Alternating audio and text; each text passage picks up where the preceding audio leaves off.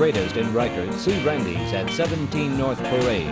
Also auto decorations, radios, record changers, plus 1,000 odd items. Come and see us. Randy's at 17 North Parade.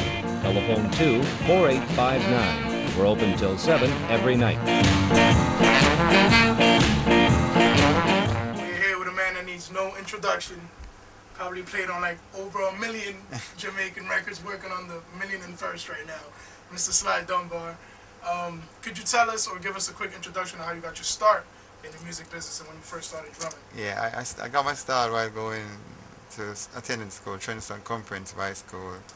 You know, just coming home to even listen to records and going to the jukebox and punching records. And there was a program in Jamaica called Jamaica Bandstand. We used to watch the drummers play, and I think more or less I said I want to be a drummer. So I told my mother at Atrium said I didn't want to go back, so I wanted to do music. So I said okay. And Light Parks used this thing as the termites used to come by.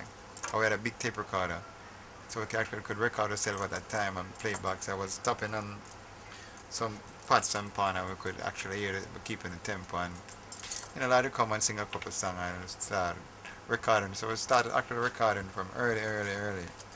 And then, you know, started playing a band called Yard Brooms, did a little one show, and then went down by R.H. Invincible and was doing like, there was this drummer named Tin Leg who was the baddest drummer in Jamaica. And he had to go somewhere, so he left. So Answer said must play and start playing. Answer said, well, I like we play. And next thing you know, Answer called a session for me to do Night Doctor.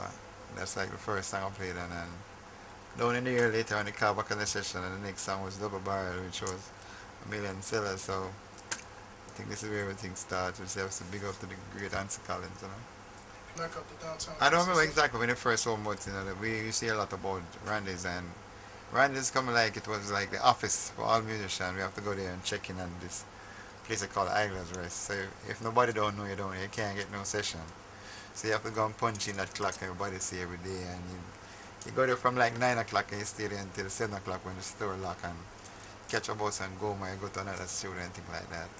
But Randy's studio was one of the studios where I started experimenting like with certain tom-toms effect, like a song by Jawa called Dread Out There, which was there. And then we did, before that thing, we did Air and Baby for Dick Wong, and we tested the sound and realized it was there. And then we did Peter Tosh Equal Rights album there.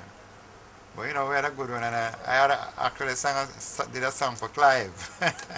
My friend named Robbie. You know, and you know, do a lot of sessions at Randy's. Randy's was a top studio then. If you're not recording at Randy's, you're not recording at all, you know.